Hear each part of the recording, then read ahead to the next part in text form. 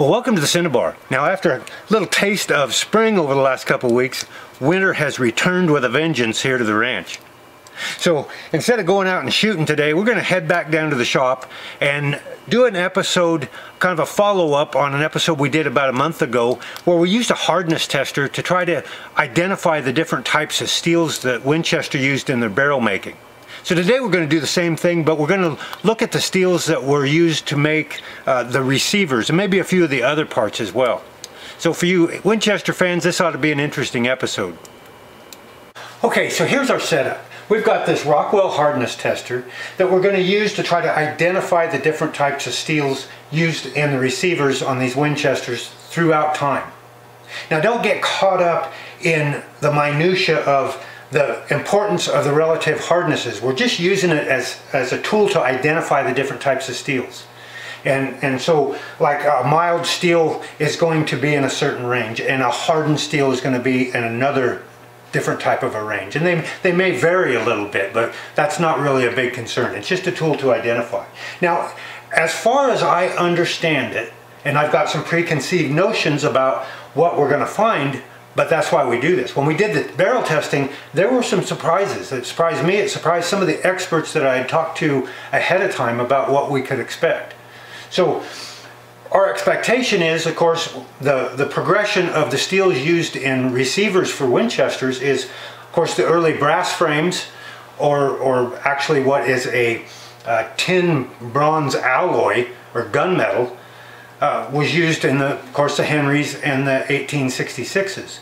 And of course, when we went to the 1873s, the very earliest 73s, up to about serial number 42,000, were a forged iron. So we've got a first model 1873 here. We're going to test it. And then after serial number 42,000 in the 73s, we went to just a mild steel, and what is similar to a 1018 mild steel that is used commonly today. And we saw a lot of the barrels that we tested were that mild steel.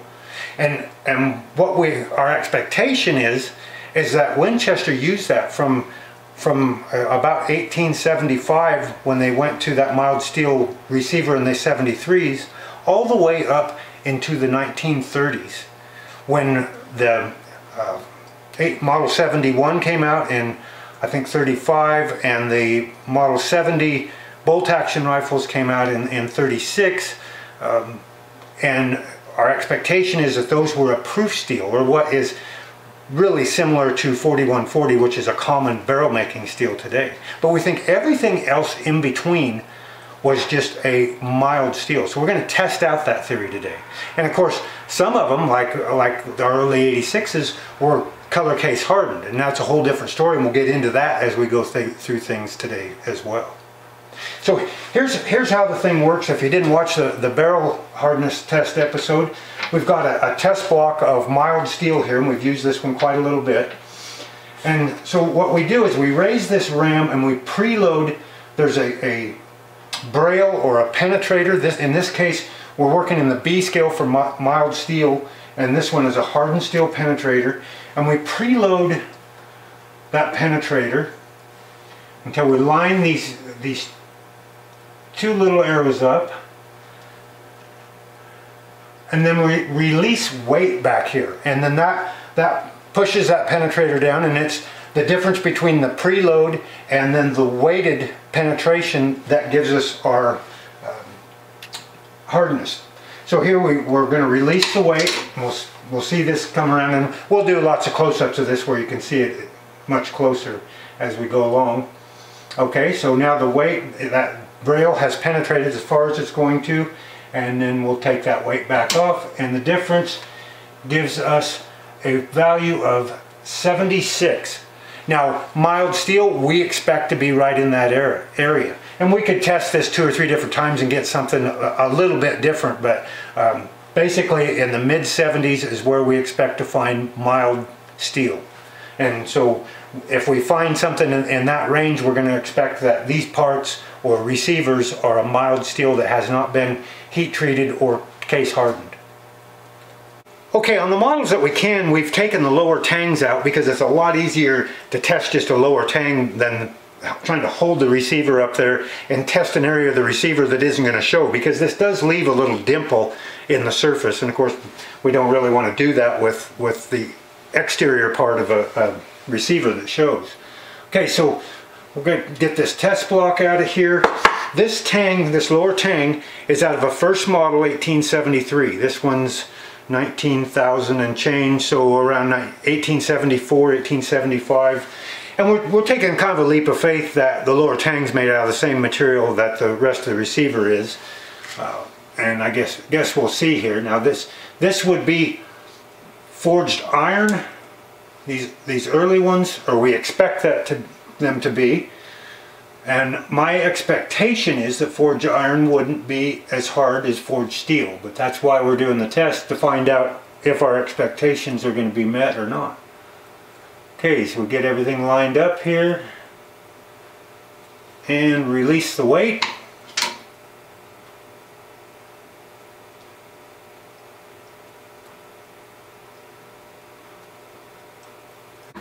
Alright, so this is actually much softer than even the mild steel. Now remember, we would expect mild steel to be over in this 70 to 80 hardness, B-range hardness, and we're only at about 55 here. So it does look like our forged iron in the first models is quite a little bit softer than the forged steel that was used later on.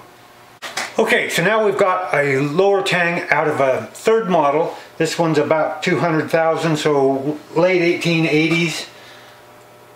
And we'll see how it compares with this first model. Remember, it was about 55. We'll get this one preloaded.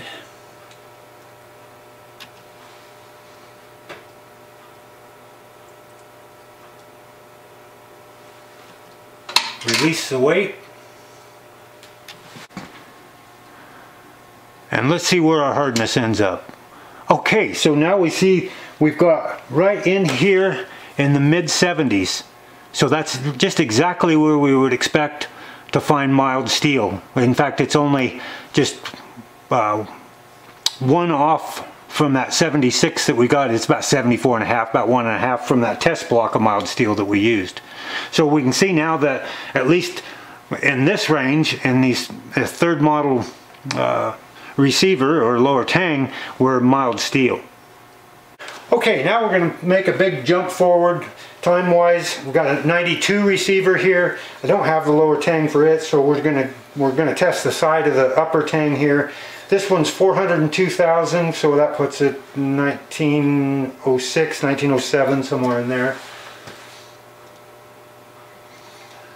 Take that out of there and get this set up here. A little trickier with these out here. Okay, there we go.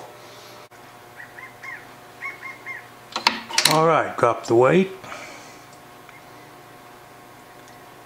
And of course we expect this to be another mild steel. Let's see. Okay, so we're at 69 on the B scale. It's a little lower than we would expect, but certainly it's a mild steel receiver. Okay, next we've got this just trashed 1890 receiver from 1912. This one's pitted, the threads are gone out of it, barrel threads. We're not going to hurt it any by putting one more divot in it. So we wouldn't expect, of course, these 22s to have hardened steel, either barrels or receivers, but let's just see. Everything lined up here. Drop the weight.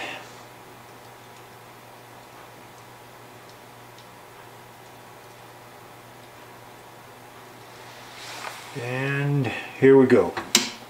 Okay, 85. Of course, that's a little higher than what we would expect there. And again, there is some variation in these steels. But again, in the mild steel range. What we found with the barrels was we got into nickel steel, which we don't expect they ever use nickel steel, or Winchester ever used nickel steel in the receivers. But then when we got into the hardenable steels, of the proof steel or the 4140, then we were clear up over 100. So this is, even though it's a little higher than expected, it's still in that mild steel range. Now this one's going to be a little tougher. This is a 95 receiver, and of course we don't have a removable lower tang in them, so we're going to see if we can't get this in here and tested. Let's see where we get this. That looks like it'll work. This one's in the 400,000 range, which puts it about 1917. And again, we would expect this to be mild steel. This one was a 3040 Craig, so it would have had a nickel steel barrel, but we expect it to have a mild steel receiver. Okay, let's see how it goes.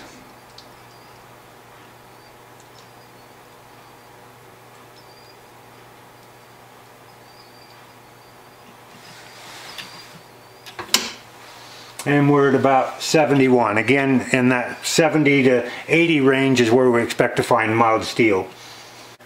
Now here we've got a question I'm hoping we'll be able to solve. Now I've had a couple of experts that both of them I trust very much have different opinions about the Model 71. One says the 71 was the first of the Winchesters to use proof steel in the receivers, which is a hardenable 4140 type steel.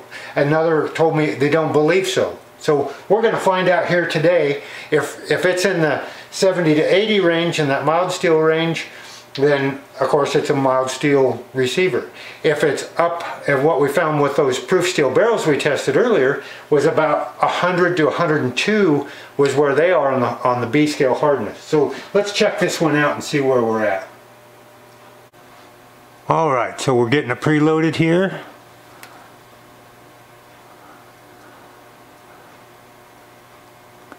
And now we'll release the weight.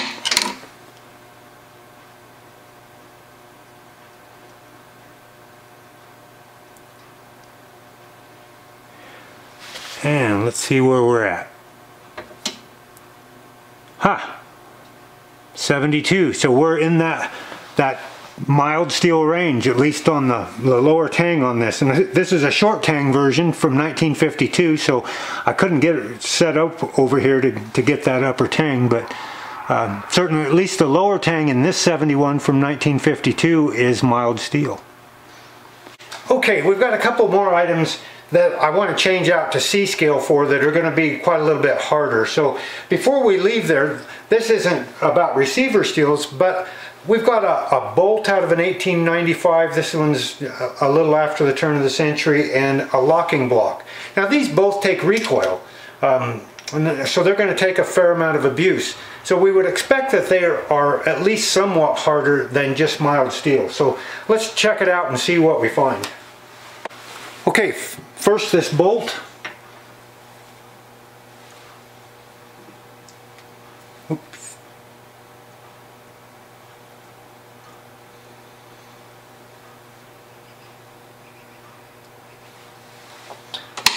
Okay.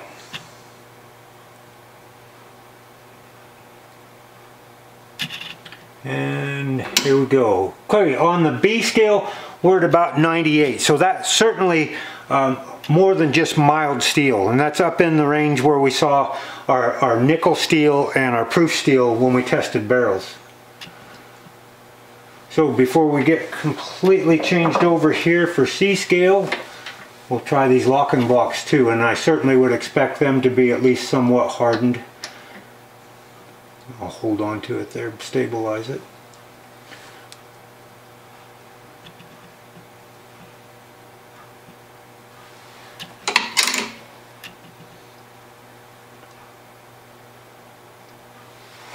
Alright, let's see where we end up. We're still stabilizing just a little bit, and that's about 83, so that's kind of in betweener.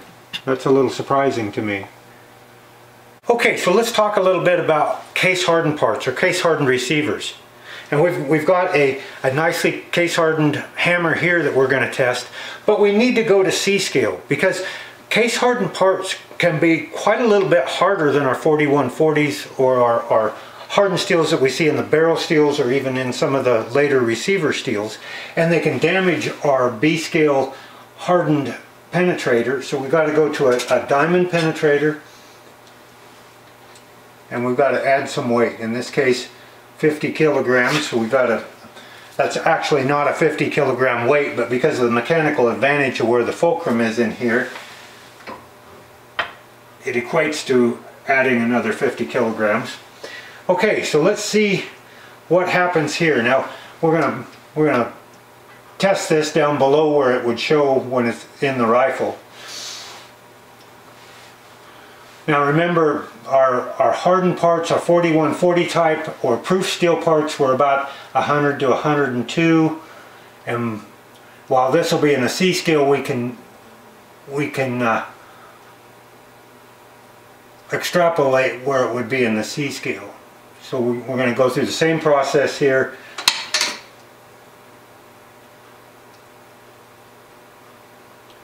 And see where we end up on the C scale. And then we can convert. Okay, so on the C scale we're at 27, which puts us at 103. So that's just about where our proof steel was when we were doing our proof steel barrels. Now, there are certain parts that needed to be case hardened, and hammers of course are one of them, because if we didn't case harden these things, the hammer notches would wear out quickly. I mean, within a few times cocking and shooting, those hammer notches would be gone. So there are a few parts that needed to be case hardened. And remember that case hardening only goes a few thousandths deep. The rest of this underneath that few thousandths is still mild soft steel.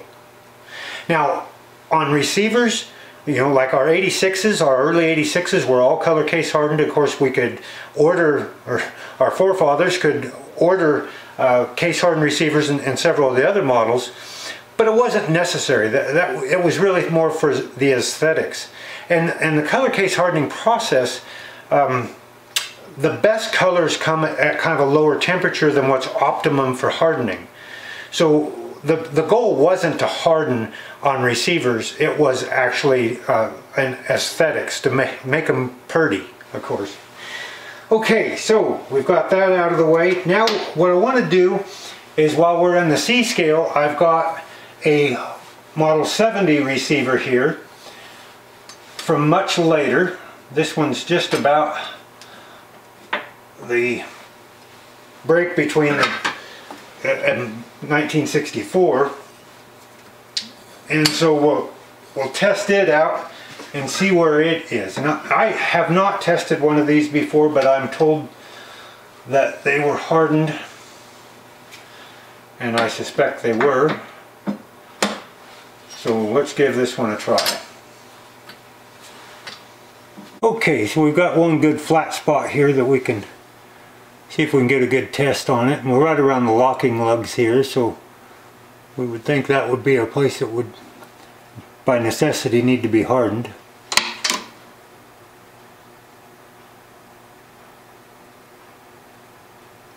And let's see where we are. Of course, again, we're looking at the C scale, and about 45 on the C scale, which that would convert to about 114 on that B scale. So harder than what we've seen with some of the earlier hardened materials, both nickel steel and proof steel when we were looking at the barrels.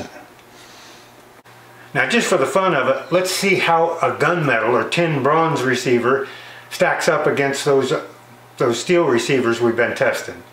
Now, this is a potentially kind of a historic firearm here. It doesn't look like much, but this 66 was dug out of a watering trough where it was being used as rebar in a cement concrete watering trough. And you can see in the end here, it's still full of concrete. Most of it's been chipped out of the rest of it, but it was found in northern Montana at just about the spot that General Miles caught up with Chief Joseph and the Nez Perce as they were making their way to Canada. So there's a fair to middling chance that this was a Nez Perce gun that was captured by the soldiers, and was probably in pretty rough shape, so it ended up being rebar. Okay, so let's get this in here. Right, we got it good and stable now. Now, of course, this one's been in a water trough for better than a century, and don't know if that's going to affect hardness. We would certainly expect that gunmetal would be quite a little bit softer even than mild steel. And here we go.